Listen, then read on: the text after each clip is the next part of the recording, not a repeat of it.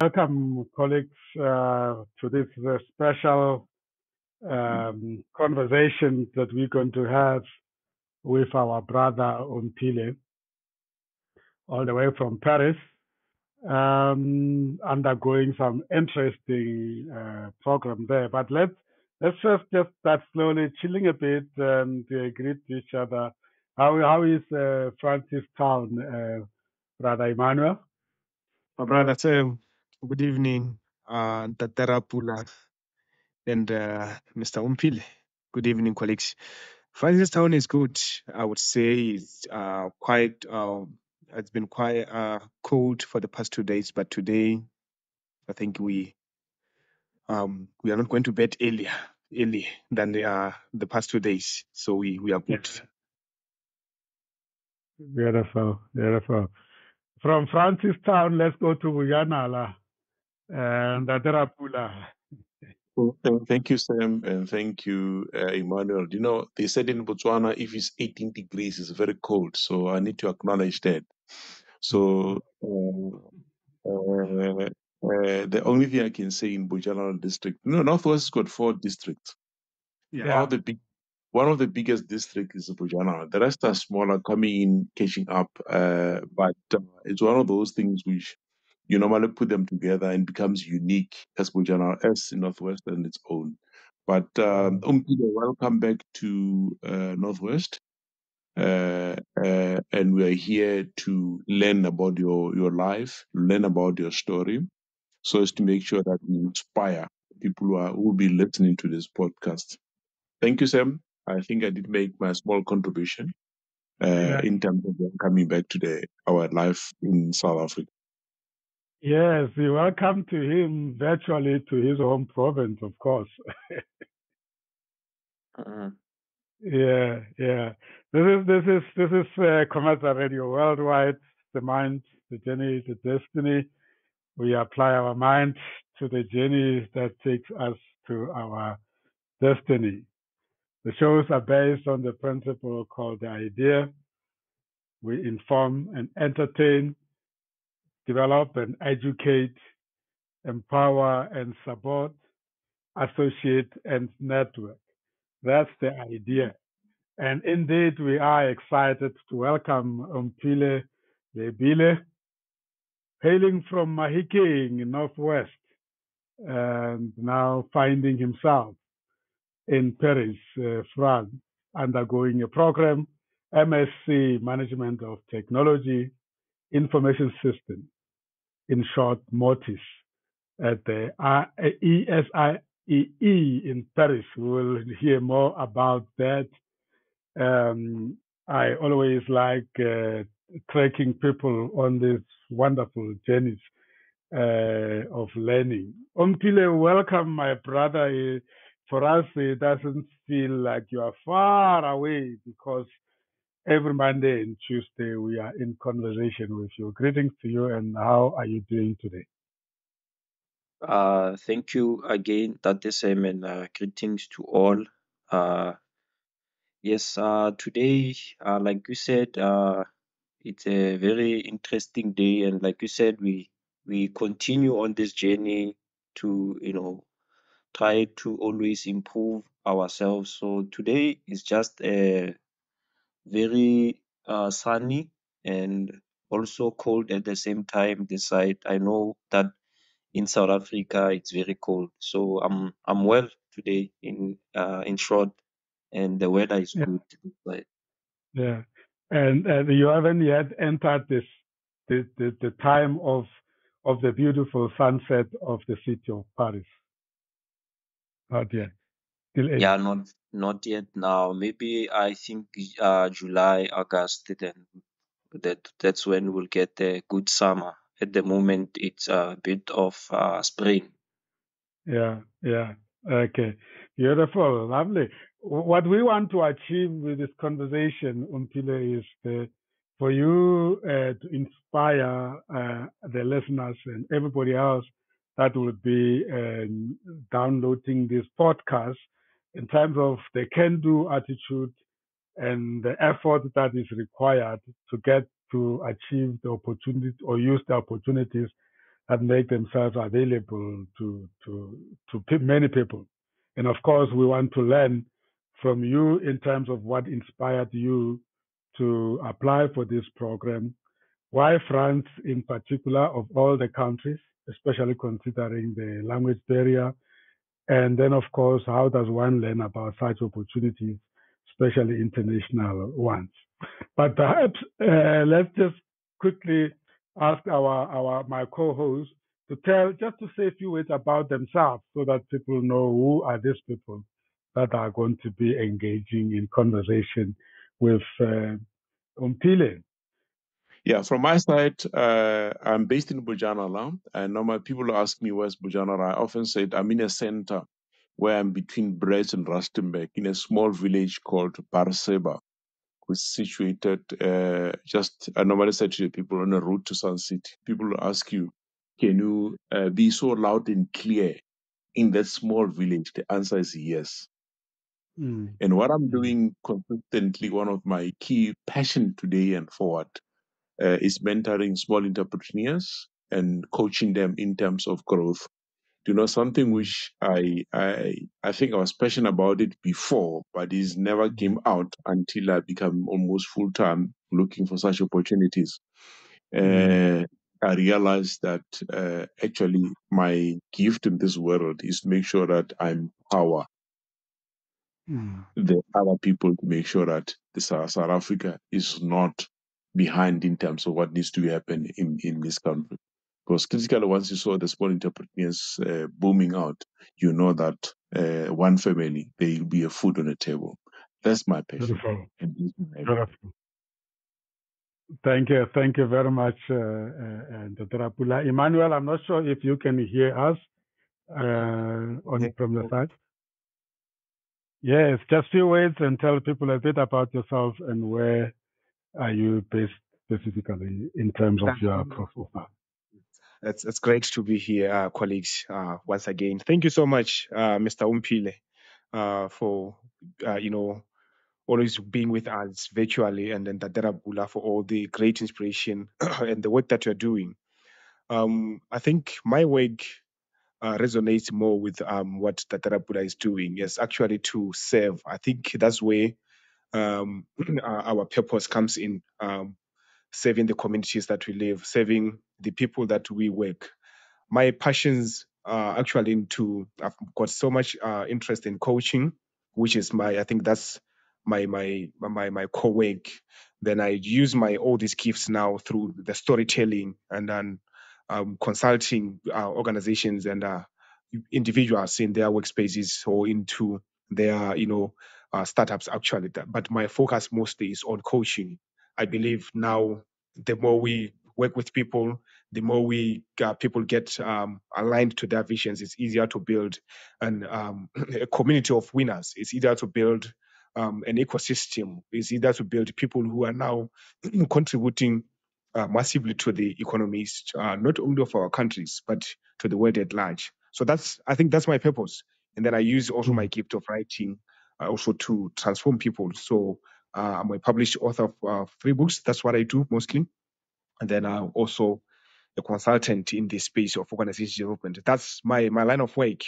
But above all, I believe in human capital development.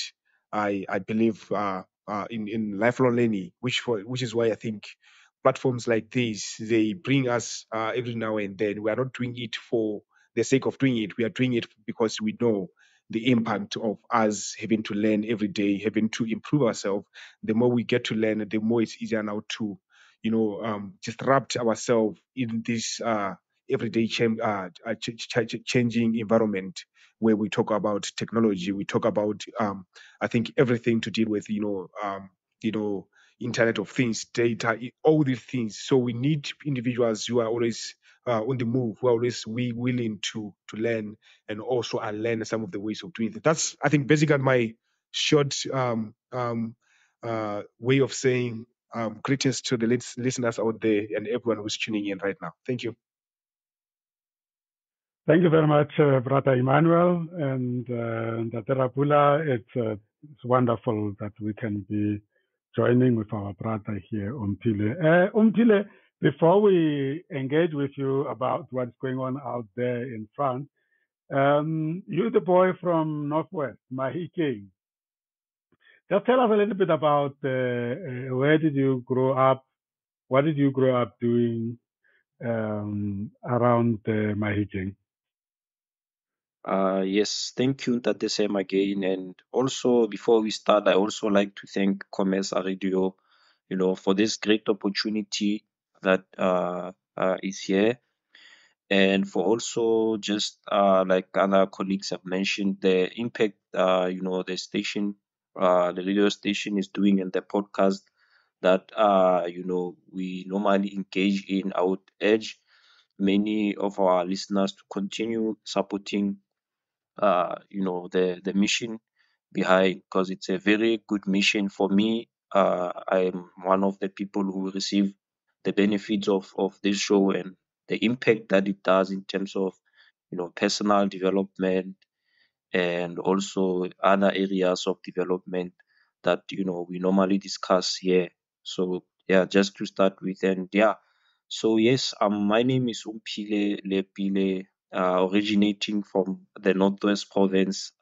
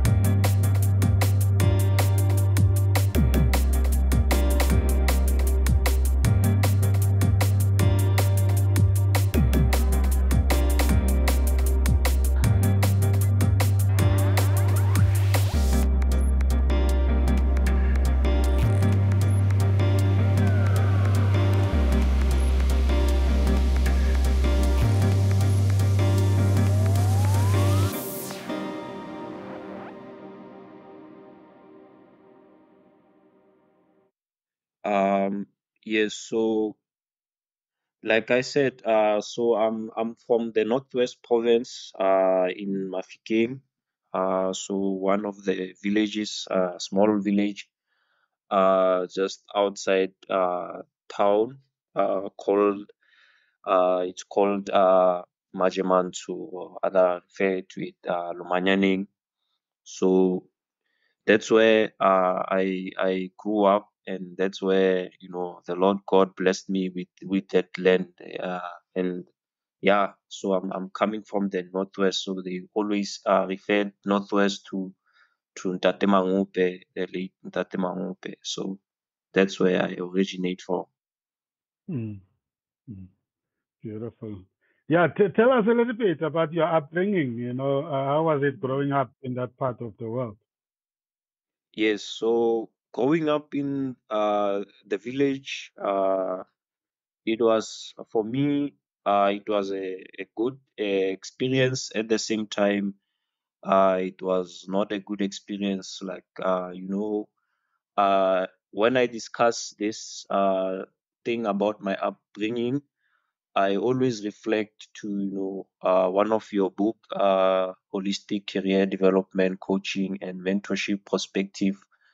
So it's a good book that I always use to try and also to revisit my upbringing. So my upbringing, it was just a village. It's not known for a lot of things, but it's a dynamic village that is changing with time.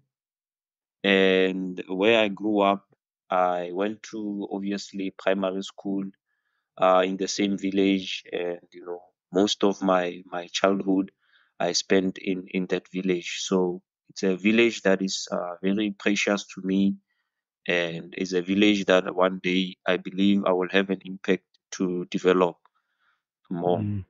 Yeah. Yeah, yeah. What did you grow up liking most in that area? When you are there in Paris, what is it that takes your mind back home about the home?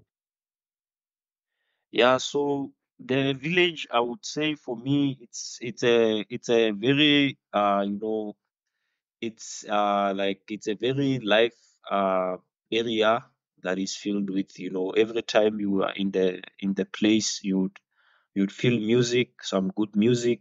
You'd see, we still have like principles of Ubuntu. There are so many things that I would say that they built the village.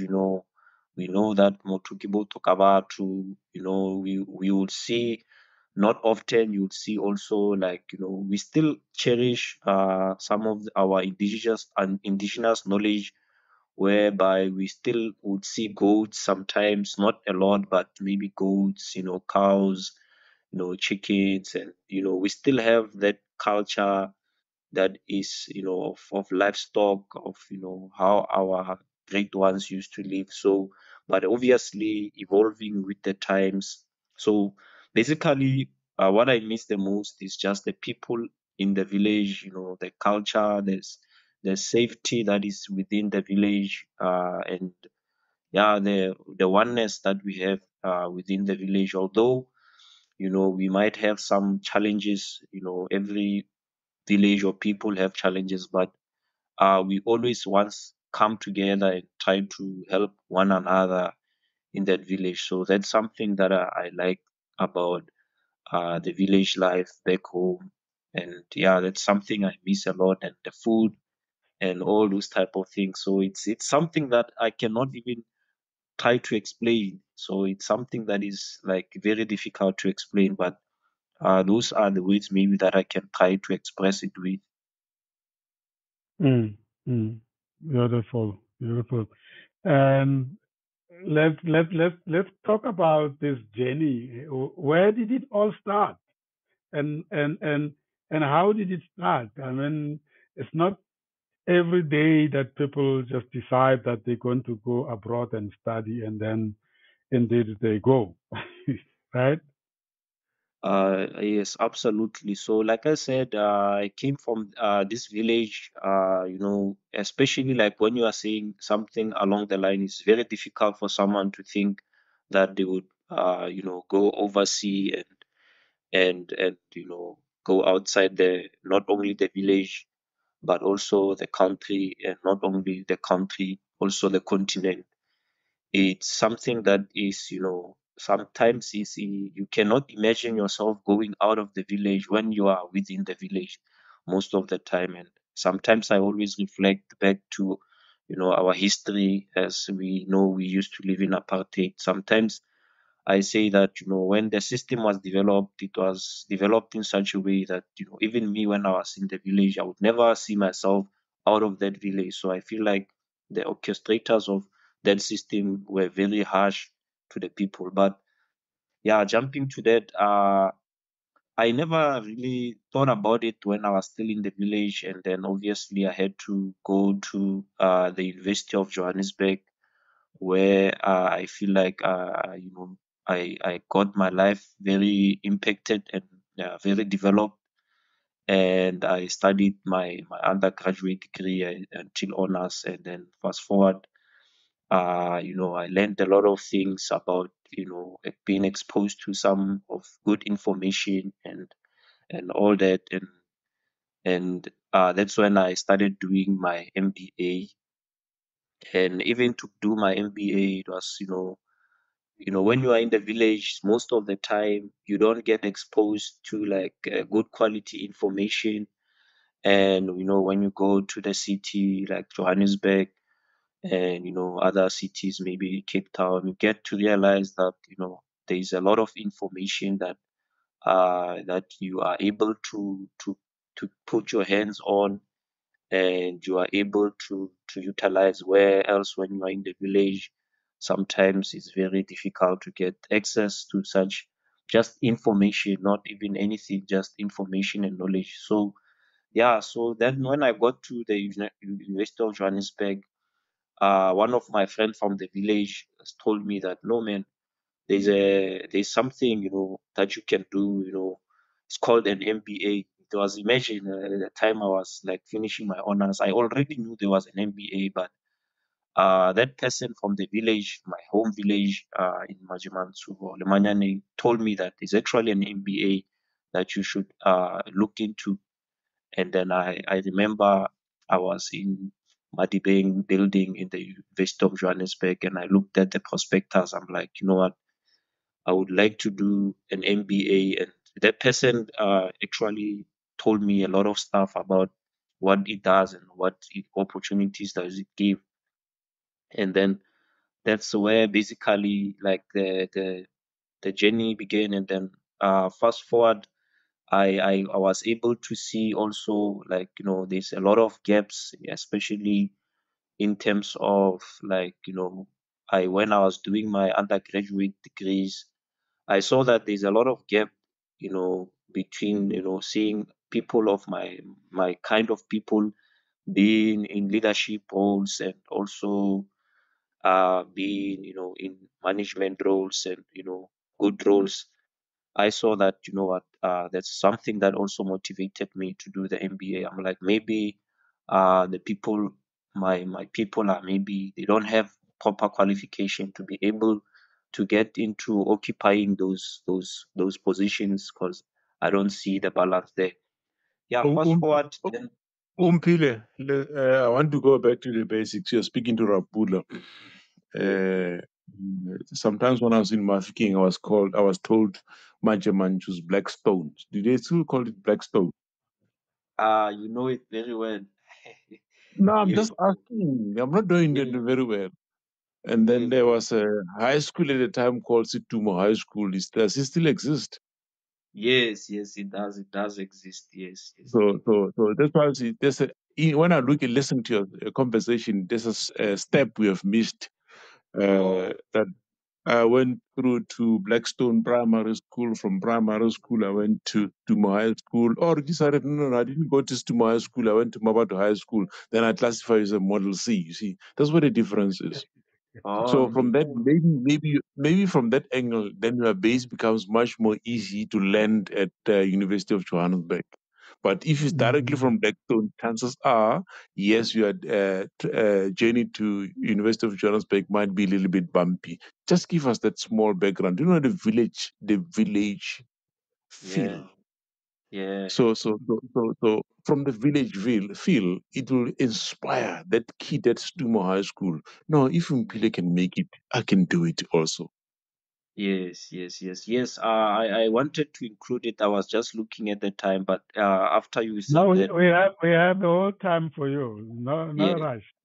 Okay, okay. No, no worries. I will include those moments. Yes, absolutely, Ntate Rapule. I went to, obviously, a school by the name of Mokgweetsi Primary School, which is still under the kinship of the Kosi Mokgweetsi, and I value most of their leadership within the village. And where I started my journey in Mokgweetsi Primary School, and it was a very good school also. I loved the principal at that school. She was she was a good woman, Memma Patudi. She was a very good woman who wanted, kids to have best education, even though we were lacking in a lot of resources. At that time, we had, like, we didn't have what we call flushing toilets. So it was a very difficult situation in that school, but the principal was always trying to make sure that we get the best quality as soon as possible, to a point whereby I was in I think grade 4 or 5. They started, trying to eliminate the pit toilets and try to, bring in the flushing toilet. But at that time, it was the time when I was like leaving my primary school. So then, and yeah, in that school, obviously, it was not only the principal that was also like looking at the best interest of the kids, even the fellow teachers and the fellow community themselves. They were always trying to make sure that, the school, when you are a kid, you know that you are protected. Even to this age, when you are in my village, Lumanyaning or Majemansu, you know that as a kid, someone wearing uniform, you are protected from everything, even if you are in the wrong side of things. But the mere fact that you're a kid, it was something that was structured within the community to say that, what, we don't want our kids to be, not going to school, but we want them to go to school. So that's why I say that's something that I also miss, that Ubuntu, thing of the community. So yeah, and then I remember it was a more of a Christian based school. Not that it was a Christian base, but obviously the neighborhood is more Christian, but we have Muslims. So yeah, so every day we would go to school, would hear preaching every day in the morning, some inspiration from we had one ideal pastor who always had to give us, motivation, and who always had to inspire us to be, outside of the village.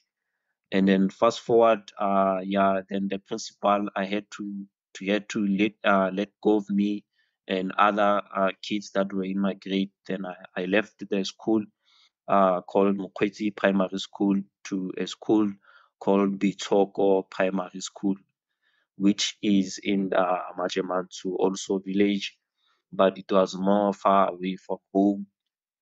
And in Bitoko, that's when I met one of the best principal. I think I would say, if I was like maybe in charge, I would have said maybe she should have been maybe a mayor, or some manager in parliament, in the premier's office, because everyone who has went to Bitoko, I believe most of the people that went to Bitoko, they respect that lady, and she was called, but she's no longer with us to this day. I mean, this day, Nabidua Malefaladi.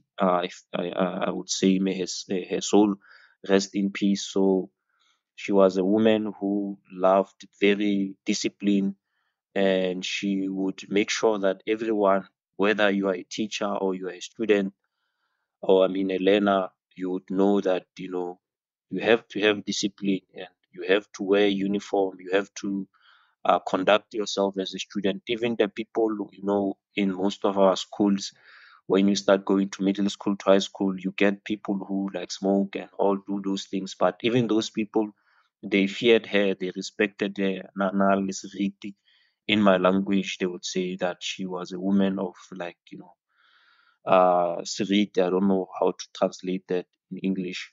But yeah, so that was the best school, I would say, that in my whole life, based on all the schools that I went to. It was Bitoko. There, the school was also like, we lacked some resources, but because of the leadership that was there, that's when I started recognizing the importance of leadership. Because of the leadership that was within the school, even my academic performance started to improve. I started to love more of like school, and trying to do more well. And I started excelling in mathematics. That was something that I started excelling in, and other subjects. So that was the school that I believe that built me very hard, and also it was a school where I came more close to God in that school. Beautiful. Let's hold it there. Thank you so much for that background. Fast forward, then you find yourself completing your MBA, and then you are working, and then all of a sudden, then this opportunity came. Just take us through, how was this an intentional thing, or how did it come about? Just inspire somebody that is like from that kind of schools, and they pass and find themselves at the University of Johannesburg, and now all of a sudden there's opportunity to go overseas. Is it just that easy as such, or how did that happen? How did that happen? Yeah. So fast forward, my basic education, it was not that easy to have imagined myself even going to university. I believe out of 100% of the school from my high school, which is to my high school, maybe 20% or 10% are able to go to the university level. So yeah, fast forward, then I was, like I said, I was at the school at Johannesburg, University of Johannesburg. Then fast forward, I was at JBS, Johannesburg Business School, and that's when I started changing. My mindset was changed completely. I was a developed person and developing even more. And that's when I actually got to be introduced to Ntate Sam. And just before I met Ntate Sam, there was a time when I was a business management tutor, and it was in my final year, and we were discussing about studying overseas. And one of my friends, I think she was able to go to overseas or something like that, and I was like, maybe I can go there, but it was something that I never thought about. I was like, nah, let me not even think too much about it. Then fast forward, I go to do my MBA. Then I met Ntate Sam, and then as my coach, and I thank the school for that. I've met you, Ntate Sam, because after that, there are a lot of things that started working, and I started to become more awake, and I believe that was also the mission of the school, and also your mission as a coach. That's when I started meeting with you, and we started discussing during our coaching session. We started to discuss more about studying abroad, and yeah, that's when that knowledge of my friend who went to, I think he went to Hungary or another place in Europe, started to come back, and then you actually made me realize, how important it is to study abroad. And I remember there was a time where you even told me that this is actually the best time for someone to try and go study abroad when you don't have family, you don't have kids, you still flexible with your life and all that.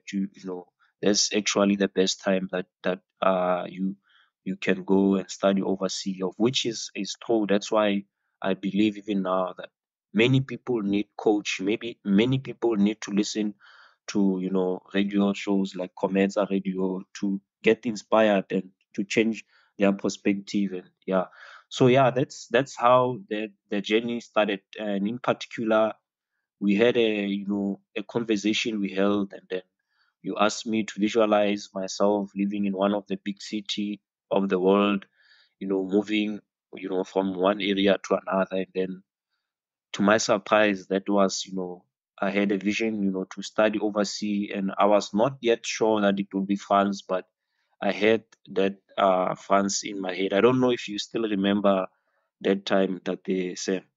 But before Sam, Yes, before Sam indeed. recalls, before Sam recalls that, yeah, Omphile, you come from English media institute or English media country, and you decided to go to France. Why France? What attracted you to France?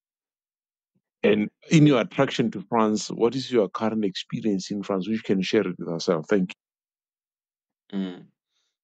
Yes. So, like I said, this thing came, I think, some way, somehow it came unconsciously.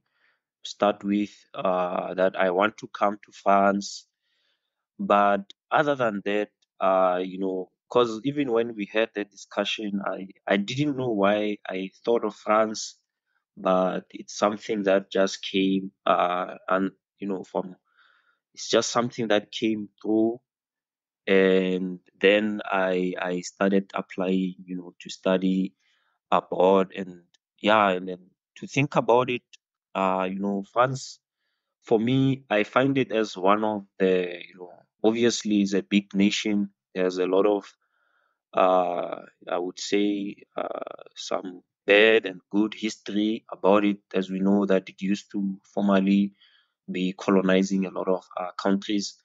So it in terms of like the world, it does have a strong impact in the world. That's maybe one of the other reasons why I chose to study here. And also the French language is also one of the, how can I say it, one of the most spoken language. I think is in the top 5 of the most spoken language, of which I'm also trying to develop the skill to be able to learn it. As you know, that like I said, it colonized a lot of countries within Africa and within South America, and some of the Caribbean places. So it's well spoken. So it's something that is good to grasp and to learn. And also their education is also one of the best in terms of, I think, in terms of the world rating. It's good to have studied, to come and study here. So that's also another reason.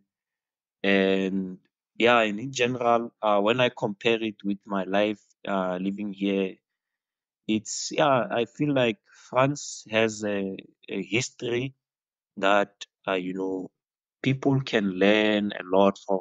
And even if it's bad history, even if it's good history, people can take a lot from that. So that's what I'm also trying to learn as I am here in this country. That's beautiful, Omphile. I think you would agree with me. One might say you though it might be challenging, you had a good um, walk in your academic journey. I would say.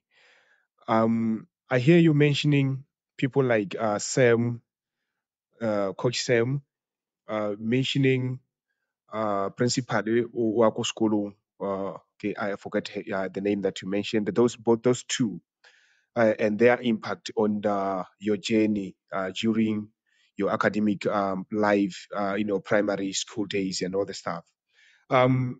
You and I come from villages where I would say sometimes to be where you are, you need people like that the same and who are always there for you sometimes every now and then. In your own way, how do you see the impact of now having somebody to look up to in our profession? We are going to say the impact of coaching or having a coach and somebody who says, Umphile, you can do this. That's mentoring in be it academics, in everything that maybe somebody or go high, maybe a student who is now in Mahikeng, who is now in rural places of South Africa, is maybe will have a chance to listen to this show. Um, what would you say to them about the importance of having somebody who believes in them, who guides them through in choosing their path? And I would say it wasn't easy for you to say you want to be where you are today or choose the profession that you are, but you had people who believed in your journey. How important is this, Umphile? Maybe you could share a light to somebody there. Yes, absolutely. So, like I said, I would also reflect on holistic career development coaching and mentorship perspective, book by author Sam Team.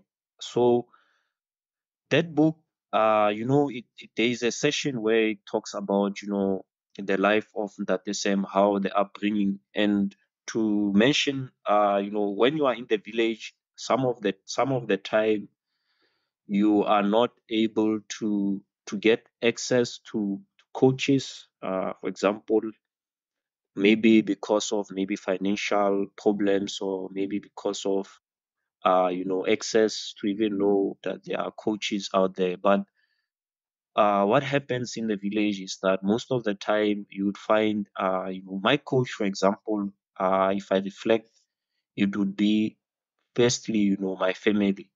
So those are the first people that are my coach. My mother, my sister, my brother, my cousins, and other people. specifically, especially, when you go in the village, that's that's the most important thing that you get as a coach or as a mentor in your life. But that's to answer you. For me, it is very important to sometimes I listen to people like Ntate Mutsweni, when she, or for example, maybe people that don't have parents. I feel like for them it's very difficult for them to get like mentorship and coaching, especially if you don't have family. So basically for me, that's where the mentorship started. And you get people like your mother, and because in my family my mother was the one who was always you know coaching us about the importance of education. And like I said, after the family, and even my sister and my brother, they were always like had that impartation from my mother about education, how important it is to then to develop and to change the people. And from the home then comes a village. So like I said, even in the village we had that type of coaching that says that what, education is important. If a kid is wearing uniform, you need to help them. You need to, if they're hungry or if they're hurt. Even now, if I go to the village and I see a kid crying or something like that, it would hurt me a lot. I would try to help them, even if they are lost or something. I would make sure that they go home, something like that. And that's something that maybe either here in France is not shared type of a culture. So that's where coaching started. And yeah, to answer you also, after reflecting on that, it comes from the village, and the book explains it very well. So it comes from the family, the village, the school, and then it goes more. But for me, I would say coaching normally in villages is not really taken very serious, and I feel like there is a need for coaches to always come once again. That's why for me, maybe in the future, I would also want to go back to my village and other village, and to focus specifically on the young generation, the learners, and even other people who just finish school, who don't know what they gonna do. So it coaching in a nutshell, it gives you some form of direction. It helps you in going through things easy than going through them hard. So someone is impacting or is having a positive influence in your life based on maybe their experiences, on based on how others have went through the journey. And it's something that is very Yeah. important. Yeah. Omphile, thank you so much for those reflections. That's great, and I'm glad you see a need to also go back and assist where you can. Let's talk about you. You now have heard that you are successful, and you are planning to go to Paris to start this program. How did you break the news to the family, friends, and loved ones in general, and how did they respond to it? Yes. So yeah, like for me, it was very difficult to actually report the news to the family, because it was something that was I like I said, for me, I had an idea to go study abroad, but I never envisioned myself, that thing materializing.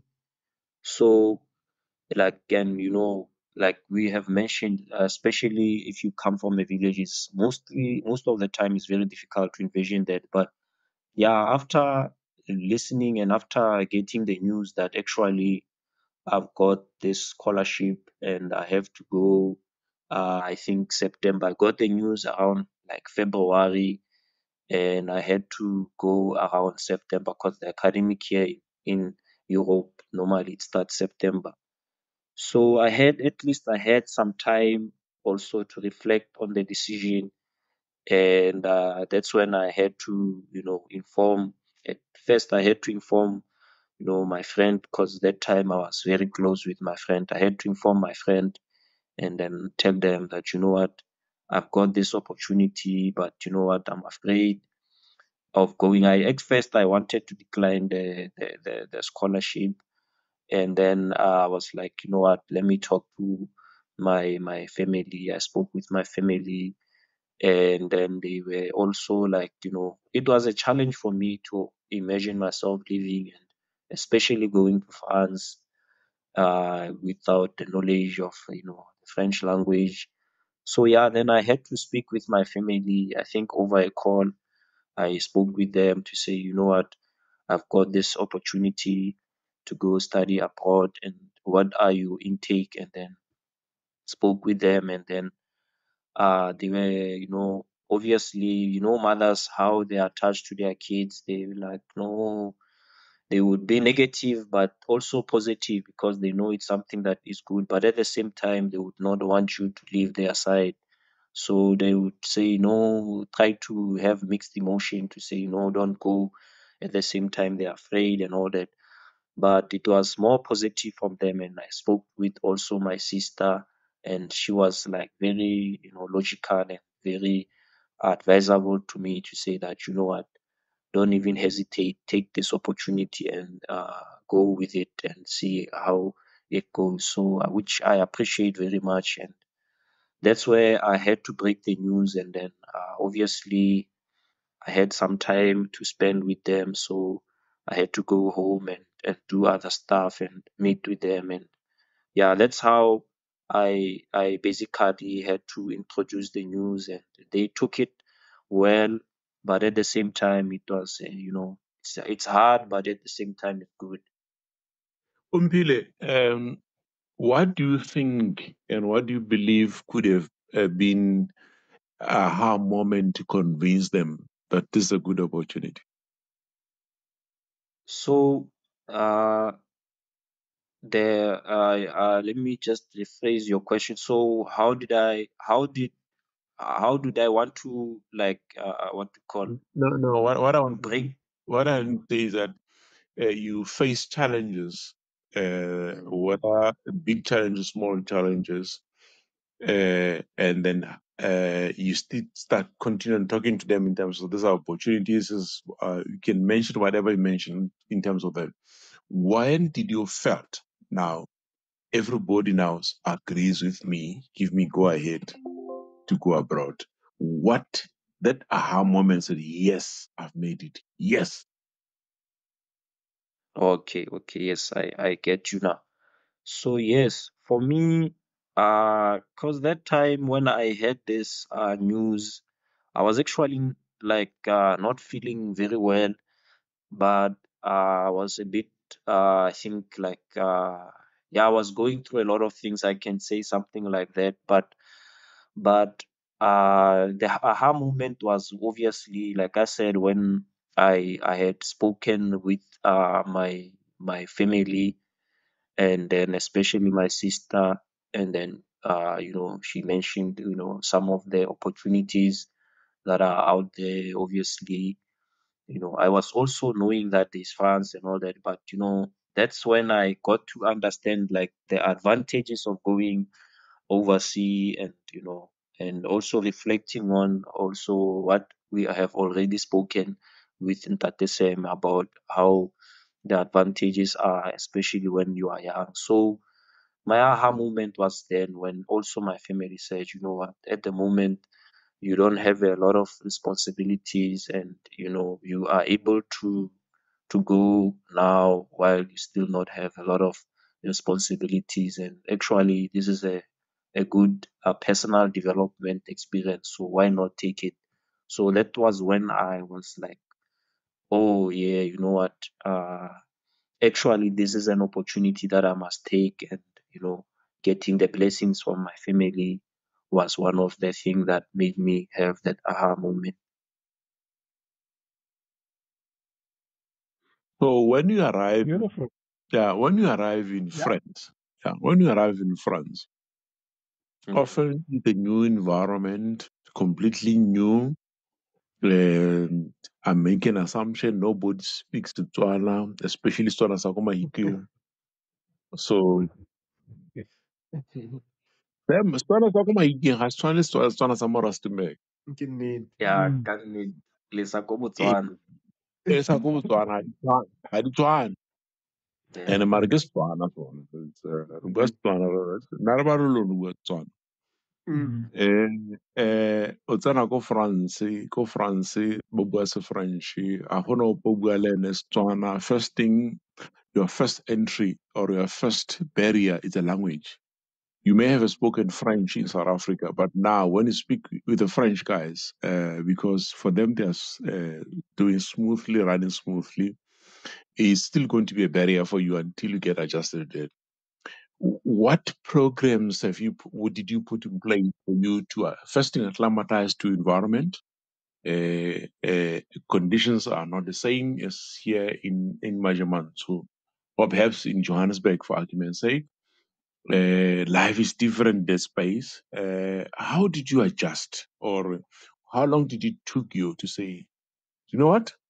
Mo Hasuko Majamans, Mo Hasuko UJ, Mo France. I'm not sure which town are you in France, but it doesn't matter for now. I need to now adjust as quick as possible. First thing, the winter in South Africa starts from May. The winter here, it starts from perhaps December or November. I'm not sure. You will tell us more about it. How did your system adjust to get acclimatized to the environment? The reason why I'm asking that, a kid go Majamanj, go Blackstone, oh, really is, and he is visualizing Umphile. Even if he's not in Majamanj, Oko Mahikeng as a whole, Oko Twelets, and Waho visualize. Correct. This is doable, but the environment is the same. How did Umphile adjust to currently, as you speak to him? He's so fluent, he's flowing. In that flow of it, he is sort of encouraging other kids. Go Blackstone, but we can land in French and speak French. What are the barriers? How did you overcome those barriers? Yes. Thank you for the question. So yeah, it was like I said, when after we got to know, like I got to know the news around February, I had to start thinking about it. And actually, you are right. When I told one of my friend,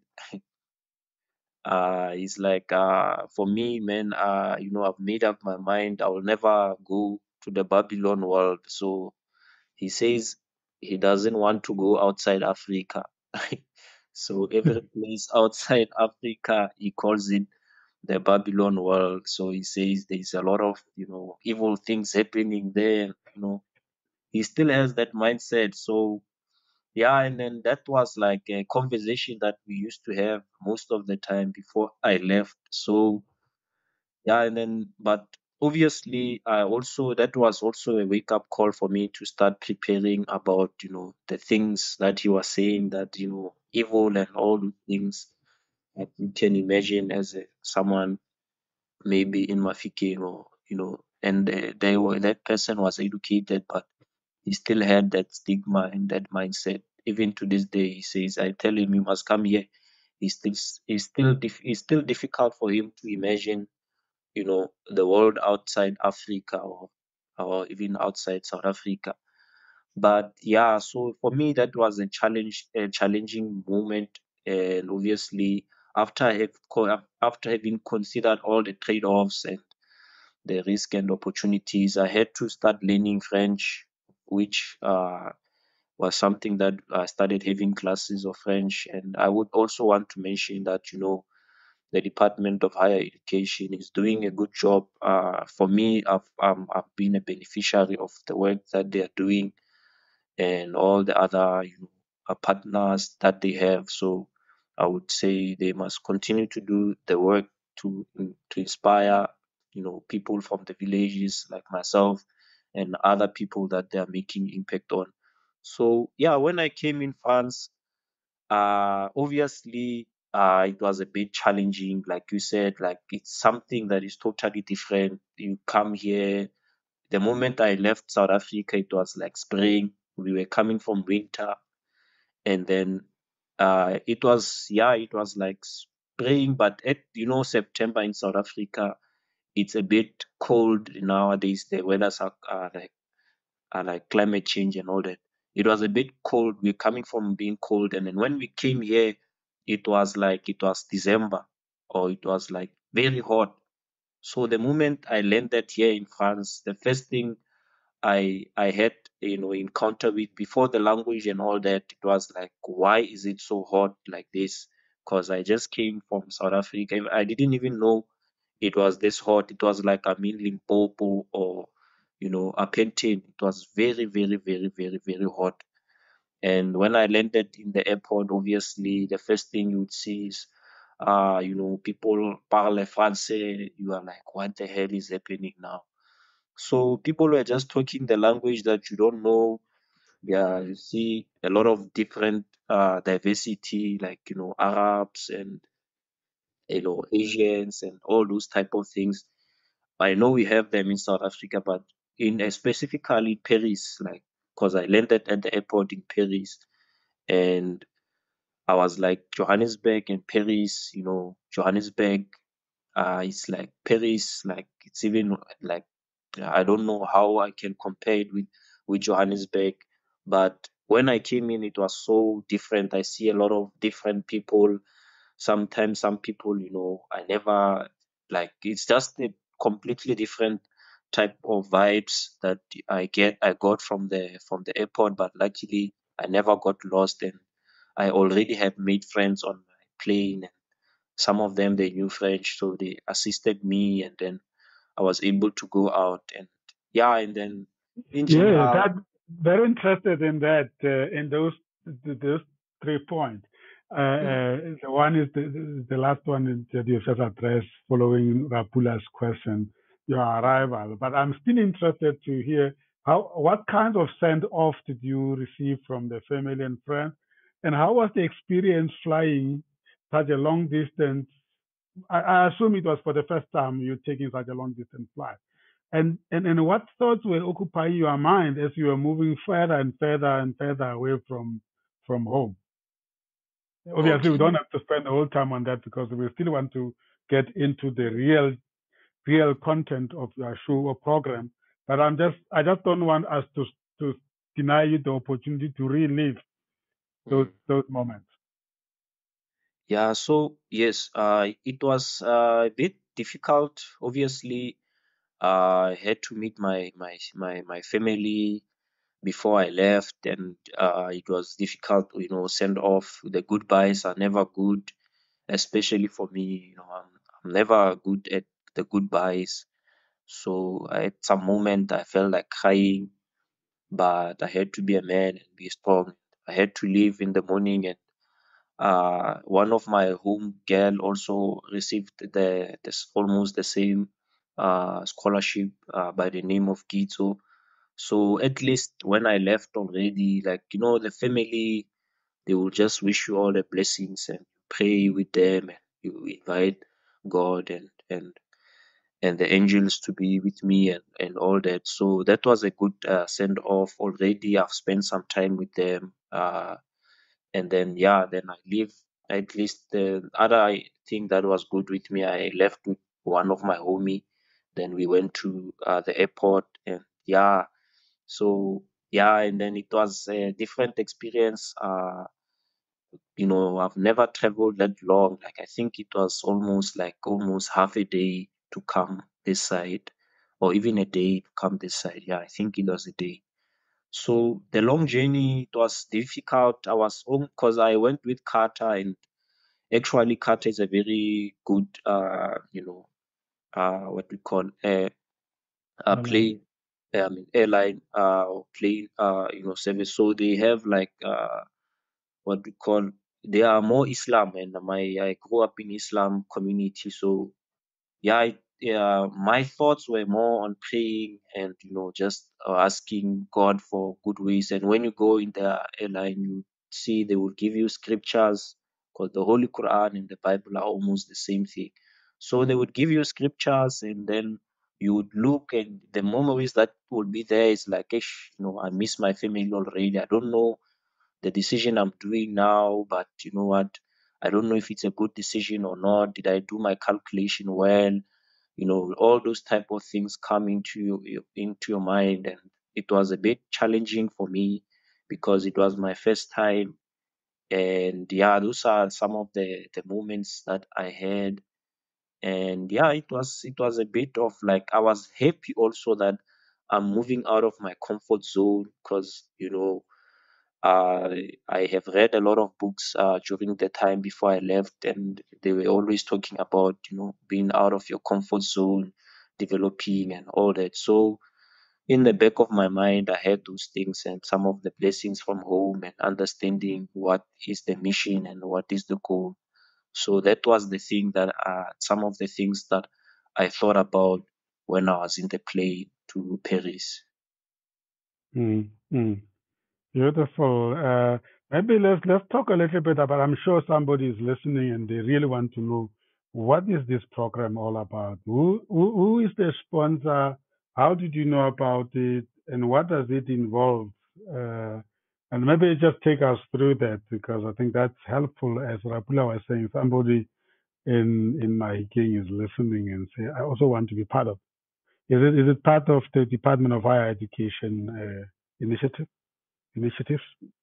Yes, yes. So just before I come to that, I would say, like, a lot of young people, and that would want to start going overseas. I think it's not that difficult to go overseas. It's just a matter of, when you put something in your mind, and or you talk to people, relevant people. Like, for example, I was able to talk to Ntatesem. I already had the idea, and then he made sure that it some way, somehow materializes.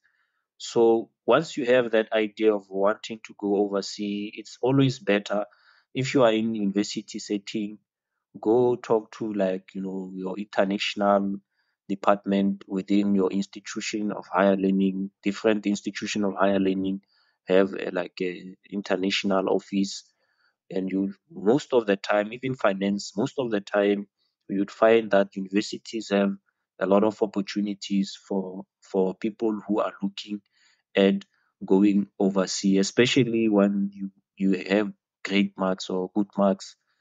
It doesn't have to be like too much good, but as long as maybe you make sure that you can prove that, what, I can do well when I go out. That's some type of a thing that maybe someone out there thinking they want to study overseas. So that's the thing about maybe going to ask within the international offices of different institutions. I know for sure that the different positions that are there, and also talking to lecturers. So most of the lecturers, they do have access to this information. As you are in the village, like I said, sometimes it's a bit difficult when you are in the village, because some information, some way, somehow, it doesn't end up being filtered to the villages. But just being yourself, asking more information, and going to universities, and also with that our time now, we have so much access to a lot of information, YouTube, TikToks, and also listening to a digital platform like COMETSA Radio.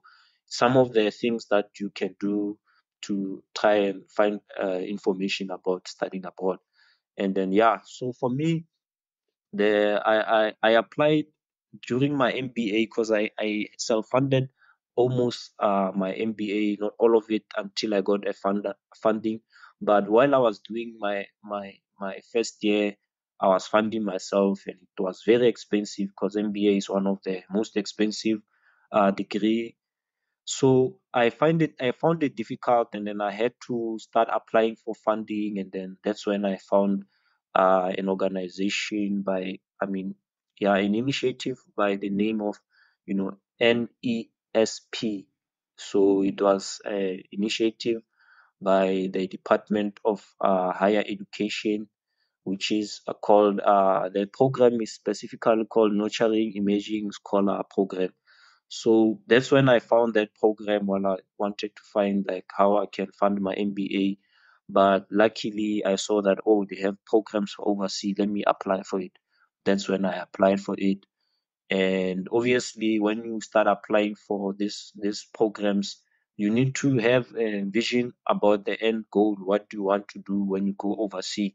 what do you want to study and stuff like that. So yeah, when I got my hand into this opportunity, I applied, and it was it was offered by our government, and then that's when I applied for it, and then they had some requirements that you needed to complete. So obviously you have to apply, just like when you apply to university.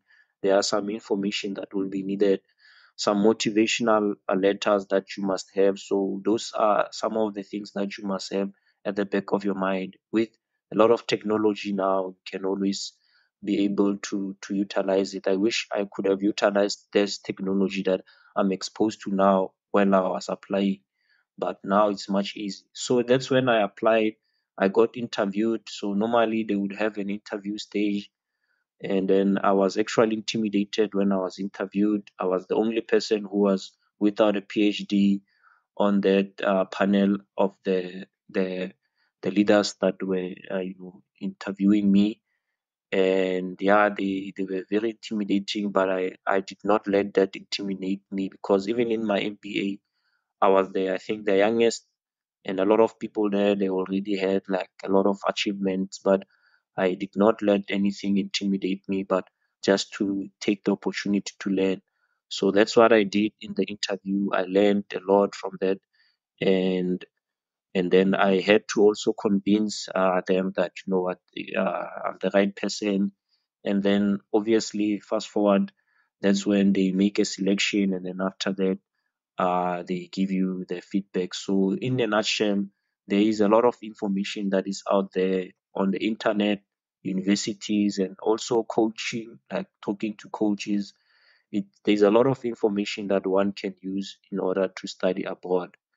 And then I'm not sure if I answered your question well, Tatesen, or there's something I'm missing.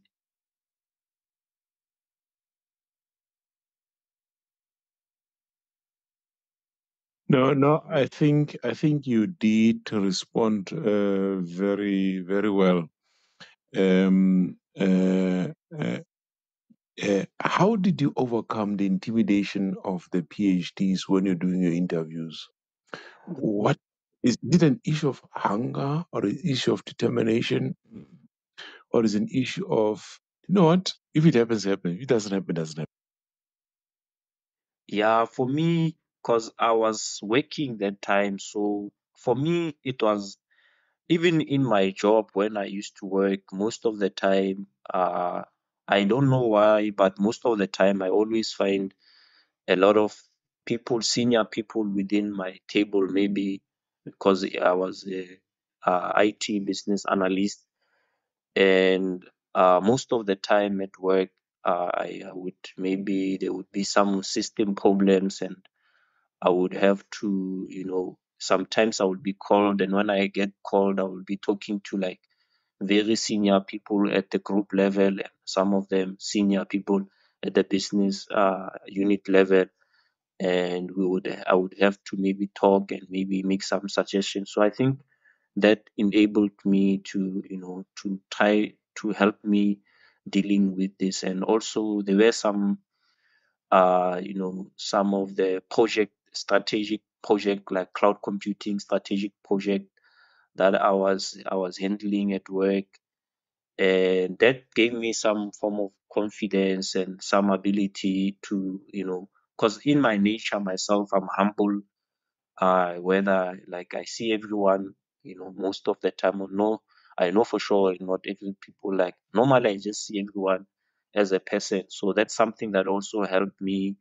But yeah, in that interview, it was very difficult because, when I opened the interview, and then they introduced themselves, and I'm like, yo, what is happening here? Am I in the right place, or what is happening? And the type of questions that they were asking, there were also some intimidating questions, about some technology. But luckily, because I always read, and I was also having some practical knowledge of some of these technologies. So I was able to answer them very well, because, the University of Johannesburg is known as, the father of the fourth industrial revolution. So some of the questions they asked, I was well prepared to answer them. So in my preparation, it helped me a lot to deal with that intimidation. Based on that, overcoming that intimidation, probabilities are before this opportunity or while the opportunities came out, you are also an employee, as you just mentioned. Yes. If so, how did you break the news to your employer, and how did they receive your news that you are now going to disband them or dump them, go somewhere else overseas? Yeah, so yeah, that was like a bit challenging, but obviously during that time also I was not well that time, so I also needed some to deal with some of my health issues at that time. So at least that also gave me an opportunity for them to understand very well. But yeah, so it was a bit challenging for me to to say that, you know what, because for me I look at the organization as they helped me a lot in terms of developing myself, in terms of my career path, because I was involved in a lot of projects and all that. And when someone develops you and helps you, and then now you have to move, and they actually at that time when I left, they needed me the most, but it was very difficult. But at least I was also not well, so I could say that I was not well, and they could understand that, what, you have valid points here. So for me, that was something that I appreciated. And yeah, it was difficult. I remember my former boss saying that to me, that, you know what, can you stick maybe like 3 months more or something like that until we find someone. But at that time I was not even well, so she could tell that, you know what, even if I try, I'm not that well. So how are you now, Omphile, health-wise? Yeah, health-wise, no, I was good before I left home. I But was how are good. you now? In terms of now, Well, yeah. So no, recovered. yes, I recovered before I left.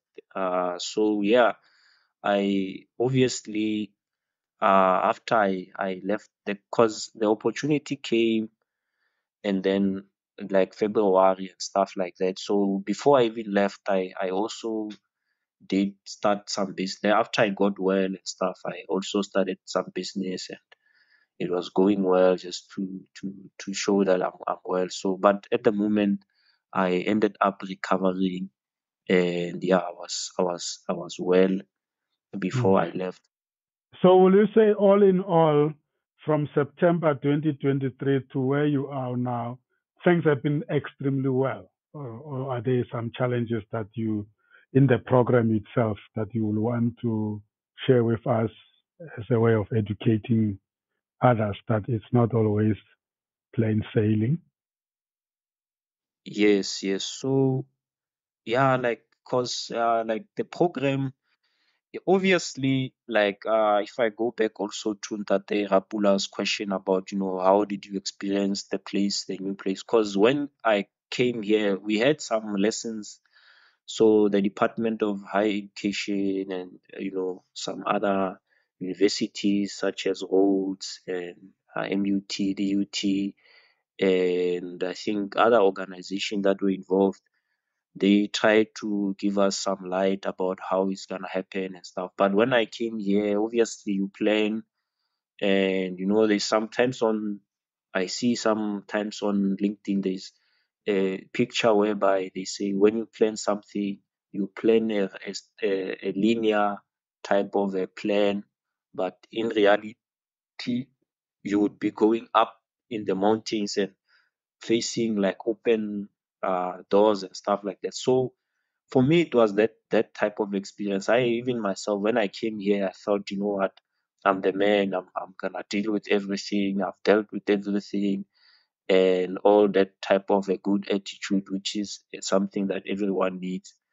But yeah, when I came here, there were some challenges that I had to face.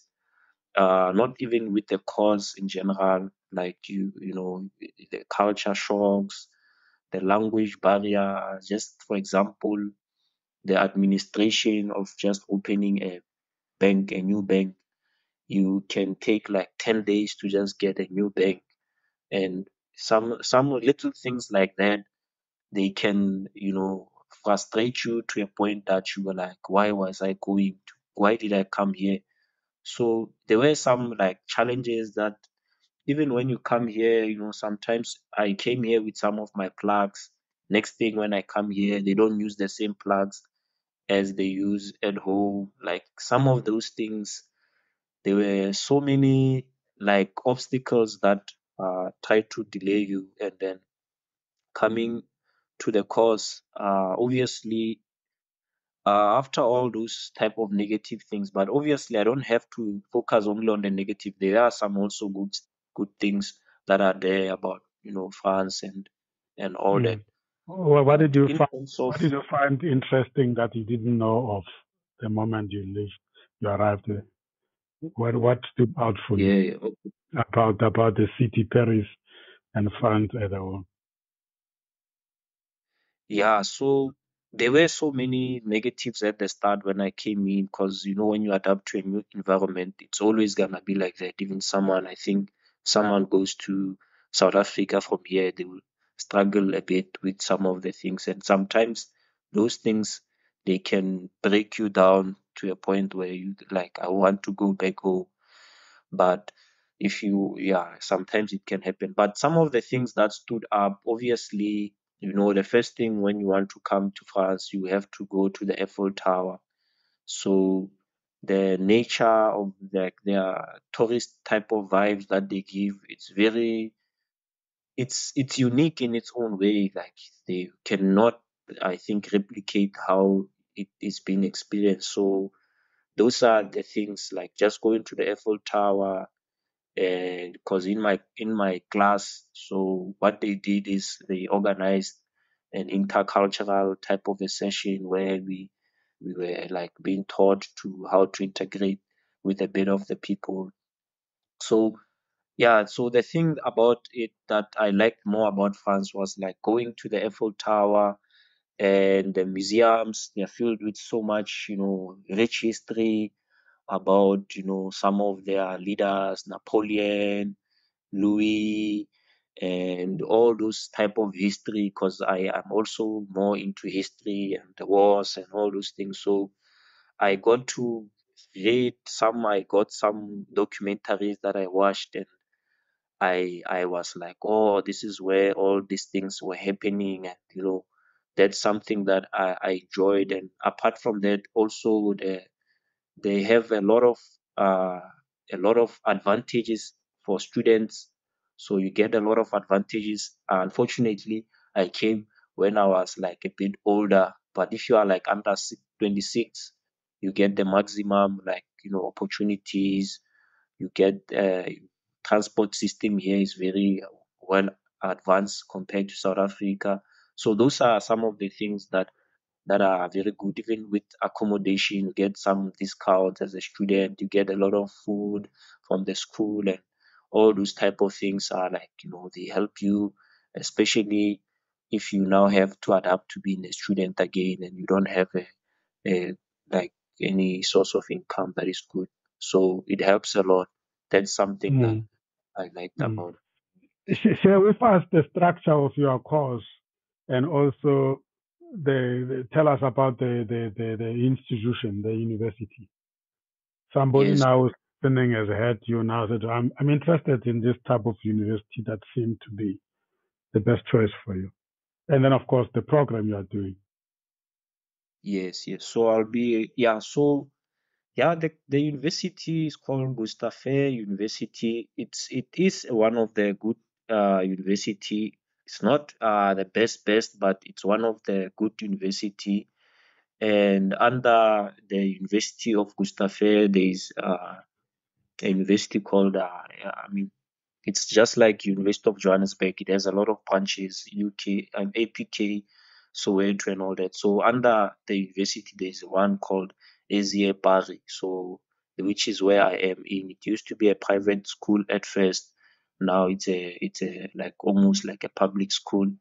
So it's one of the most one of the best engineering school in Paris. So it was ranked, I think last time it was ranked like number one in terms of like engineering.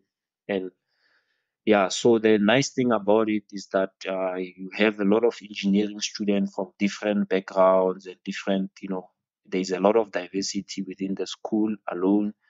And the program that I'm now involved in is called Masters of Science in Management of Technology and Information System. So it's more of like an international degree, because even when you go to our school, some of the programs are offered in French only, but this one is offered like in English only. And it's not only that one alone. So what they are doing is most of the technology degrees, they offer them in English so that they can learn from other students from other universities, and like that sharing of knowledge within the university. So yeah, that's the course I'm currently doing. So it's called MoTIS in short. And yeah, it's more ideal for people sorry who would want to like be maybe managers or leaders in terms of bridging the gap between technology and also technology and management type of vibe. So it goes well, also blends well with my MBA, because some of the modules I see, they are more similar to MBA, the one I did, because my MBA was more digital. So yeah, so that's in a nutshell, that's the course that I'm doing. And it's more on developing like public speaking skills. It develops more of interpersonal skills, and also it it also dives into politics at the same time. So that's why I like it more. And it's not just a technology degree, but it's multidiscipline type of a course. Wow, sounds interesting. And how many phases is made of, and which phases have you already completed? Yes, so and the other thing I forgot to mention was that also the nice thing about it is that you get a lot of diversity within it. So basically now I think in our class we have like I think 13 nationalities. So spanning from like Nigeria, Kenya, China, and other in Pakistan, and I think Iran and other places like.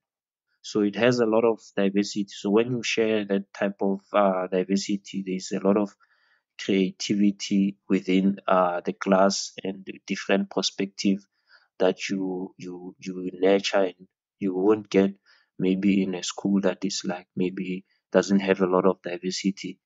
So that's, and also diversity in terms of also people doing engineering. Sometimes you just meet with them and you get to improve yourself in other skills, not only about your course. And in terms of how it's organized, it's like I think it's not six, 1 year, 6 months uh, program where you have to do like almost a year of course study and then internship. And currently, I'm done with the coursework. I'm doing like a project where we are working with a startup here in Paris to help them try to develop in terms of become more digital and become or optimize their business processes, trying to leverage what we have learned from the course. And the other important thing is even the lectures that we have, they coming from different region. So that's something also that is very nice about this course. You learn from different perspective of people. So at the moment, that's where I am.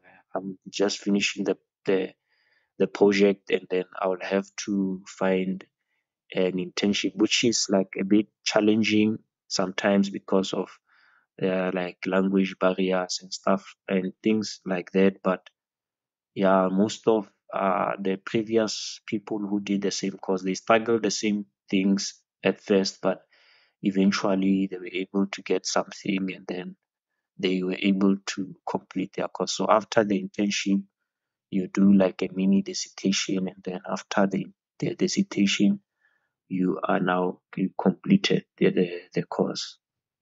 Mm. Mm. So the planned end the time is which month, which year? You mean the end? When are you completing the entire course? When is it? When is the? Yes. So it's planned for like next year, I think June, May, when we graduate. But yeah, it will just that's the planned date according to scheduled plans, and yeah, that's the end. Beautiful, beautiful. Yeah, let's talk about. I'm sure you are not only focusing on studies. Give us your experience of life in Paris. You know, the culture. You touch on that a bit, but tell us about the food, the people, the politics, music. Did you get to see the Springboks last year during the World Cup? And how is the atmosphere currently of the Olympics? I mean, I'm sure there's a lot around you other than just studying that you are attracted to. Yes, yes. So yeah, basically, yeah, that's there is a lot of things to do, but the only thing that that is a constraint most of the time is like the language barrier. So I used to study business management, and they say when you want to go outside, your country, the most important thing is cultural difference and language barrier. So those are the things that I now face. Not I used to face in the textbook, but now I face them and I understand what actually they meant when they're talking about that in the textbook.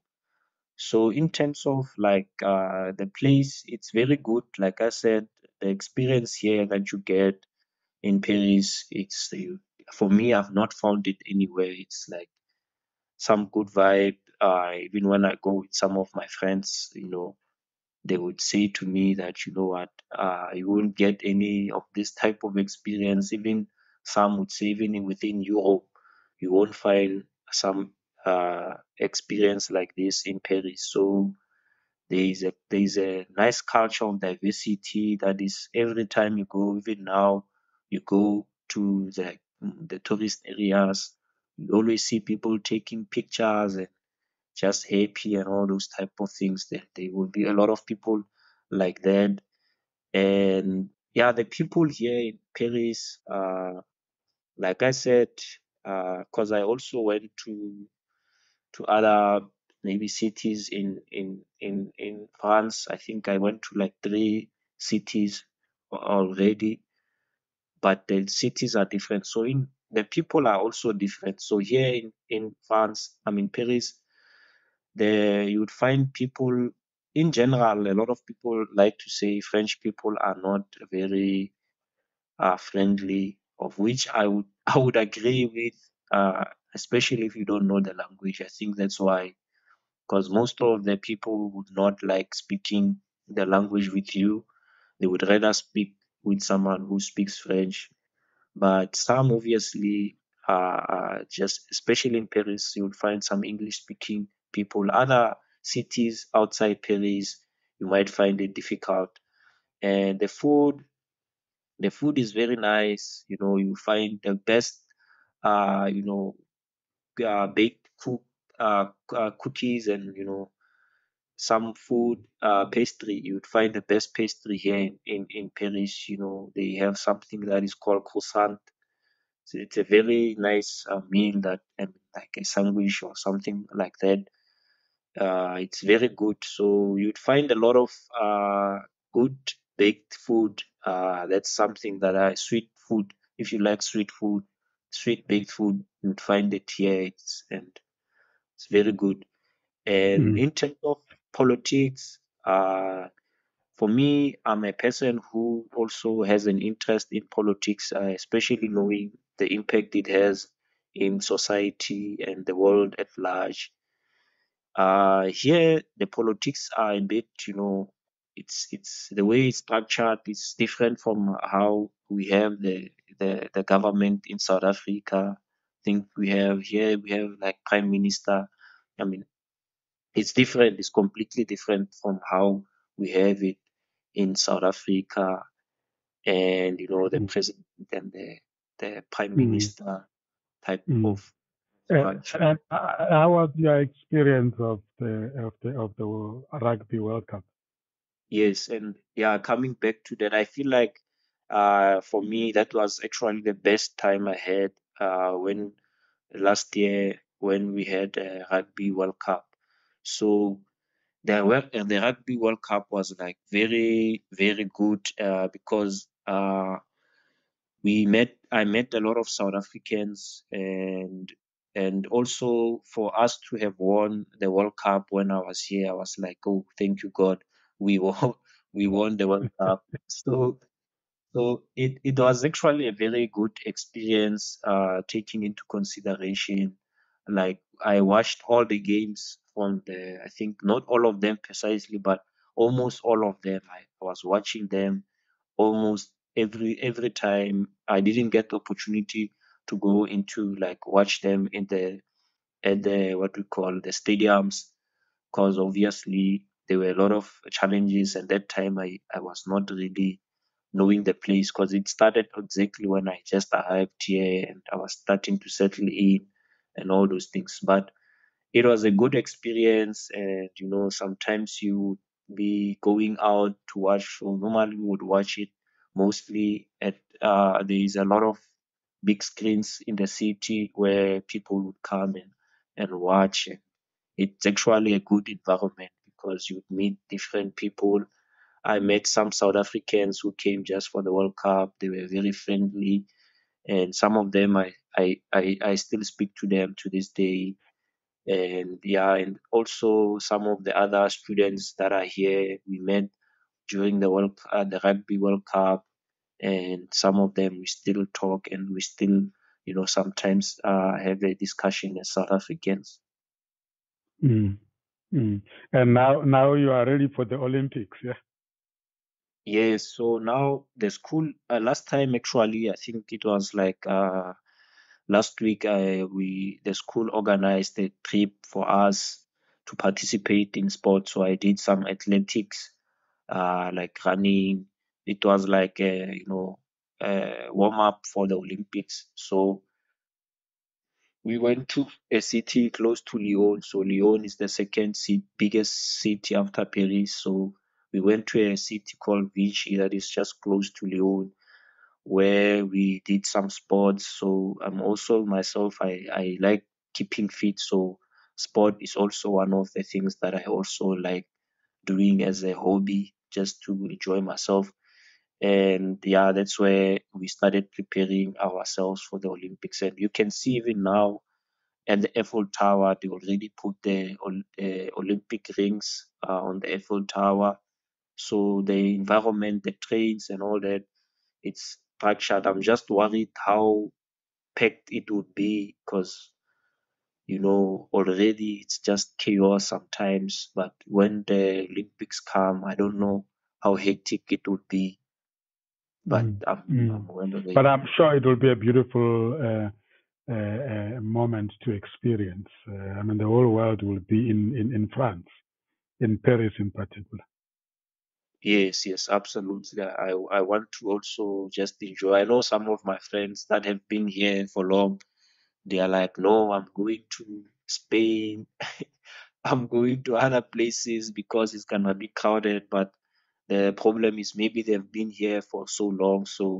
But for me, yeah, I want to just enjoy the moment and see if maybe there are some things I can participate on. Because it's not everybody in the world that happen to be in Paris. You know what I mean? So when you are there, so it's also good that as you do your studies, you also become part of it's a world event. So, and I'm sure some of us never had the opportunity to be at the Olympic City, So yeah, great. If I'm an aspiring student like you, what advice will you give me if I want to follow on your footsteps? Yeah, so I think for me, if someone wants to do maybe the same course or wants to follow in the footstep, looking and reflecting on my life, I would say, uh, straight from varsity, just stay away from a lot of things that your mother or your family said you must stay away from, you know, things maybe like a lot of things that are not good, just stay away from those things and, focus on working hard. Because one thing I've realized when I was like in varsity, I was more, when I came from home, I was more competitive, more like always wanting to be the best. So that's something that it's important to also have in the head. Although when I started doing my MBA, I started having a different view, but for me, it's something that is very important to have, especially when you just went into varsity. And also, once you are in varsity, even when I was here, I wanted to do some part-time job, but because of some language barrier, I couldn't do it. But I would advise someone who is in varsity, if they want to have a good life ahead, or just don't focus, make sure you are the best in your schoolwork. But when you are in your schooling time, make sure that you learn as much as you can, like from internship, especially things that would add value to you at the end. And also get yourself a coach, a mentor, someone who also has been through that experience, leverage that experience. And most importantly, always, I don't know if you don't believe in God, but if you believe in God, angels just always invite God, your angels to be with you and to help you in times when things are very tough and very, blurry. That's Mm, something I would say for anyone looking towards, and always uh, be open-minded to learning new things and have mm, a goal, what you want to achieve, and work towards mm. that and that goal. So, do you have a formal language course that you attend? Um, yes, but I think it doesn't work very well. I think for me, the best way I've learned is through engaging with, the Mm, locals. Like in your book, when you said when you were in Germany, you started playing soccer, and that's how you were able to just, try to get hold of the language. So for me, also, it's the same type of feeling to say that mm, the best way mm, is to just communicate with the locals, try to, mm, yeah, the formal way helps, but it doesn't help a lot. mm. So you are picking a bit of lingo, and you are starting to. I'm sure when you get to the train and you meet people and Komasava and Tutapel, yes, Tutapel, Omphile, Yezui, Studan. Yeah. So Yeah. you just ambush it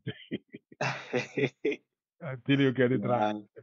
Yeah, yeah, that's good. I was actually shocked when you started talking French. I'm like, I don't even know a piece of German. I must start learning German now.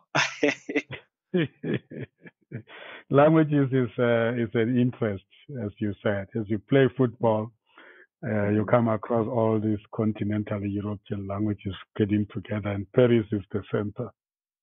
And Mm, I had to learn those basics, Uh, mm. Excusez-moi, je suis simplement on habite à Paris. Tu t'appelles comment? Yeah, Quel âge es-tu? No, don't worry. It's a broken language that you must learn before you go to every city. I'm sure you by the mm, Olympics time you will have picked up it. Yeah, beautiful. Thank you so much. I hope we have also inspired you by asking you to talk about yourself, reflect back a little bit, connecting Paris with Mahikeng, and then also just to reflect a bit and make sure that you pick up the things that maybe you still have to pay attention to, other than just focusing on your studies. I hope at this point we achieved that, and maybe we should check out a bit. How is Mm. that? Yes, yes, yes. How is the Yeah, family? How is the family back home in Mahikeng? How often do you talk to them? yeah. So I took your advice from the book, always keeping in touch with those back home. So I always make sure that I talk to them almost on a daily basis. And if not, I text or make sure that they are good. But in terms of how they are, I think they are all good. That's how Yeah. I try to show I that have I have Tulufetu on the line or here with us on the listener platform. Oh Your, yes, yes. your sister, I didn't see. Yeah, she told me she's gonna join. is Yeah. that your sister? Yes, yes, yes. Welcome, Tulufetu. You've been listening all the way. Thank you so much. I didn't want to distract Umphile by saying you are here. He did it to give it out all. And then I see Katlego. I don't know whether it's Katlego, your friend. Yeah, yeah. Think yes. I think Yeah. yes. The other two, I can't recognize them because they didn't put their names. So yeah, it's good. Through technology, you are far and yet not that far. What Yes. what message can you give to Lucille and Katlego to share with everybody else at home? Yeah, I just say I love them. That's what I can say, and yeah, they also should be in touch with COMETSA Radio. You'll always get Mm, a lot of personal mm, development, and just mm. keep in I'm not touch. sure that they are aware that we have you every Monday and Tuesday here online. Yeah, so they must join and see Yeah, how it will just give them. yeah. Yeah. So Lucille and Katlego, if whenever you feel like you're missing Umphile, just look for COMETSA Radio Worldwide on Podbean every Monday evening at 1900 hours and Tuesday 1900 hours. Only when he is busy in class, he is not here, but otherwise, he's always with us, with our brother from Francis Town in Botswana, Emmanuel. Emmanuel, are you there? And I think he dropped out or he's on the other Yeah, channel. yeah, beautiful. Yeah, thank you so much, Umphile. Please enjoy the moment. I know you're going to do well in the course. That one, I have got no doubt about it. And yeah, it was wonderful talking to you more about your program. I've learned a bit about it myself, and we hope to keep on staging this kind of a show so that we can talk to other South African students from other cities of the world because I'm told there are many of you out there. Really, indeed, as you have mentioned, kudos to the National Department of Higher Education and Technology, and for what they're doing. I'm sure it is an investment that will bring back returns. Yes, yes, yes, and yes, I would also like to thank the show also for hosting me today.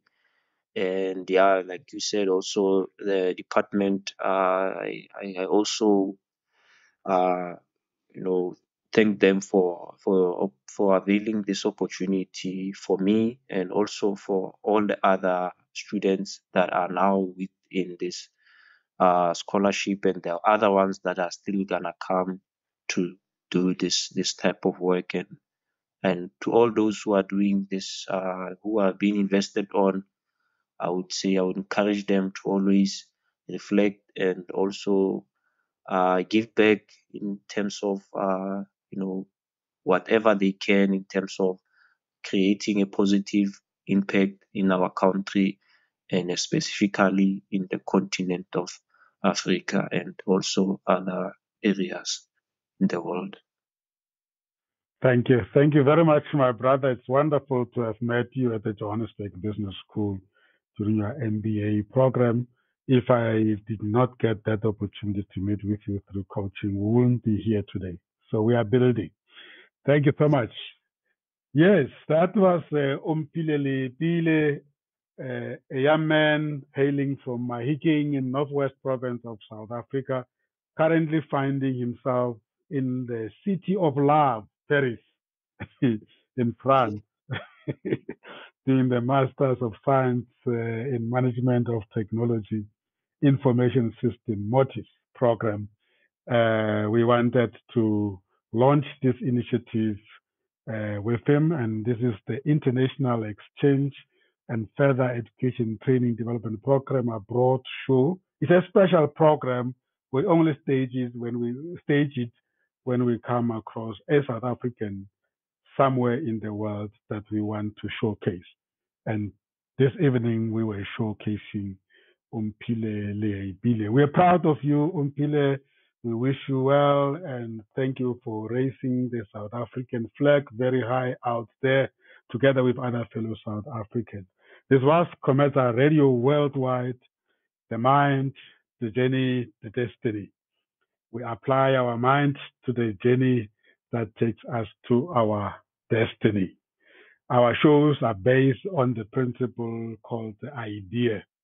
We inform and entertain, develop and educate, empower and support, associate and network. That's the idea. My name is Sam Zimmer. I was your host and anchor this evening, together with my brother all the way from Francistown in Botswana, Emmanuel Njang, and our brother all the way from Buyanala in the Northwest Province, Rapula Murivani. Thank you so much and take care until we tune in again. We will be cutting out the podcast from here. If you want to access it, you can go to insightsonlinepodcast.com. Insightsonlinepodcast.com. Or you just go to Apple Podcasts, Spotify, YouTube, and you type in COMETSA Radio Worldwide Insights Online Podcast. You will be able to access it. Or go to COMETSA website, which is www.cometsa-goc.com, and you will also read about the story about Omphile that we published there. Thank you so much for tuning in. Take care until we meet again. Goodbye, Omphile. All the best back there in Paris. Thank you, Dr. Sam. Thank you for everyone. Cheers. Goodbye. Sorry.